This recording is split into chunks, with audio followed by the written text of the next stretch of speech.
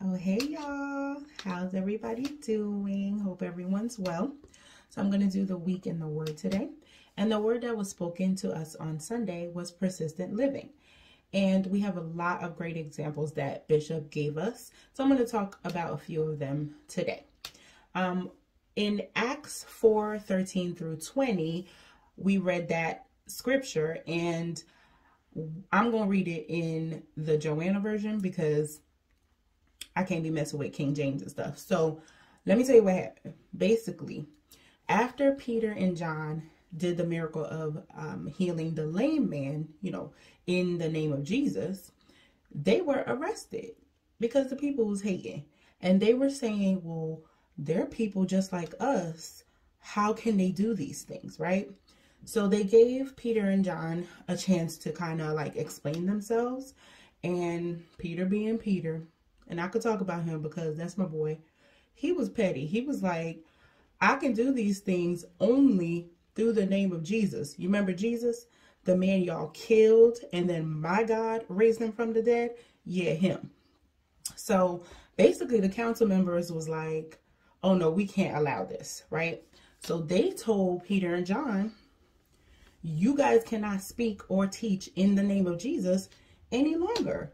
And they were not trying to hear that. They was like, y'all ain't my daddy. They didn't say that. I mean, they did. But in my version, they did. So they were like, you're not my daddy. And my daddy prefers me to listen to him and not y'all. So no, we will not stop proclaiming the name of Jesus. They were persistent, y'all.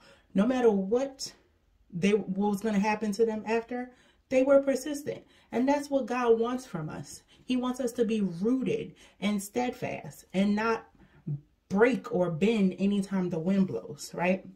So Bishop gave us another scripture, 2 Timothy 4:2.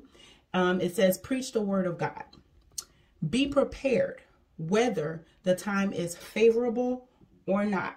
Again, persistent living. So what does persistent mean? I'm going to tell you. The definition I found is continuing to exist or endure over a prolonged period. And Bishop gave us the examples of the annuals and the perennial plants. So what can we learn from these plants, right? That don't see, talk, breathe, nothing. Well, the perennial plants, they regrow every single spring. They just keep coming back. No matter where you plant them, they keep coming back. But the annuals, they only grow for a season and then they die.